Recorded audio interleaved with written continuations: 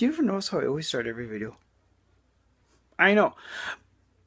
Now, if you know anything about glasses, sometimes there's those little tabs that rest on your nose. I know I keep looking here. I'm sorry, but anyway, you know I have those little tabs. Well, I went to these glass frames a while back because I was tired of those little tabs bending because they bend. Anyway, they still slide down my face. This video is a shout out video. Now, I'm gonna make a video maybe today. I don't know. Maybe later. Why don't I just look here? God, sorry guys, guys and girls. This shout out video is special. I'm going to make. Sorry, I'm moving stuff around. This shout out video is a special one. I'm going to be making another shout out video. Sorry. Later on today or tomorrow for a couple of my YouTube. A couple of my YouTube subscribers. Also a couple of my Google Plus brothers that have been with me, and not necessarily on my side, because a good friend is neutral. I mean, yeah, they got your back, but if you're doing something fucking stupid, they're gonna be the first ones to tell you, or they'll be the first ones to say, you know what, let's go down in flames together. That's the kind of brothers I have on here too. But anyway, back to what I was getting at. This shout out video is to Sarah Kinshella. If you guys go check out my channel, you'll see I'm subscribed to her. That is my wife, Sarah Kinshella. Now, that woman is, I'm sure I've said this before, but when I was a kid, I was always looking for, a friend, like that best friend that was,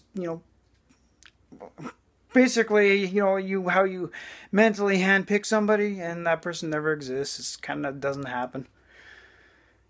Well, it took me about 40 years to meet her, but I found her. So, guys, don't give up. Don't give up on what you want in life, because it's there. You can find it. And if you don't find it, I hope you do. I mean, or I feel bad for you.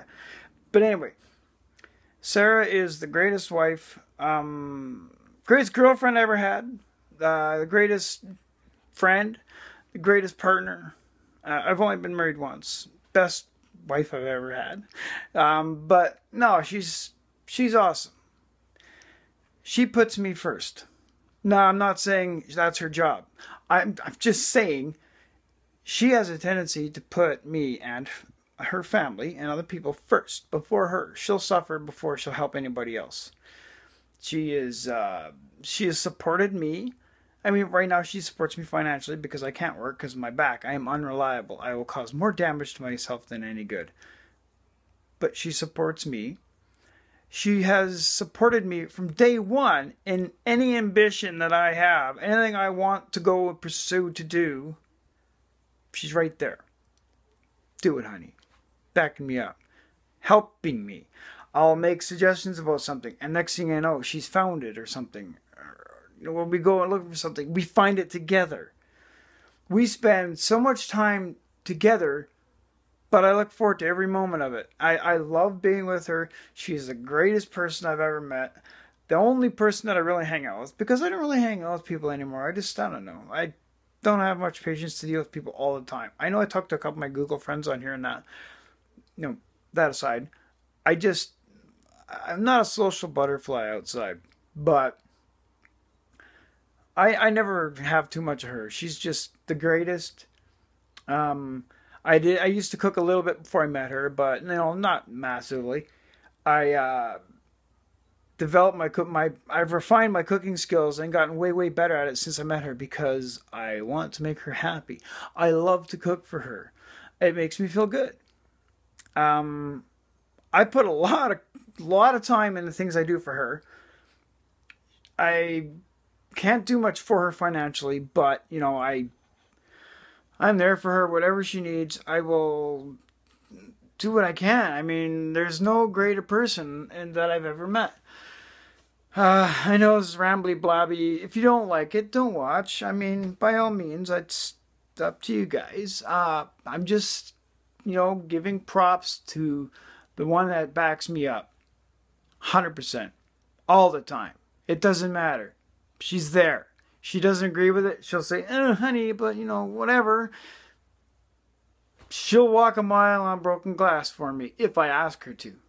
Would I? No. I'll do it for her.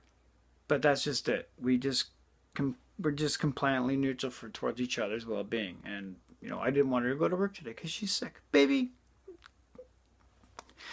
So I've been bugging her at work, telling her, drink lots of hot tea, take care of yourself, look after your throat, because I don't want you sick. Because she's like after me. No, just kidding. She doesn't do well when she's sick. She suffers and she gets pretty unhappy, and that breaks my heart because she's the best person in the world. I unconditionally will stand by her. And now, mushy shit, whatever. Okay, it is. But you know what?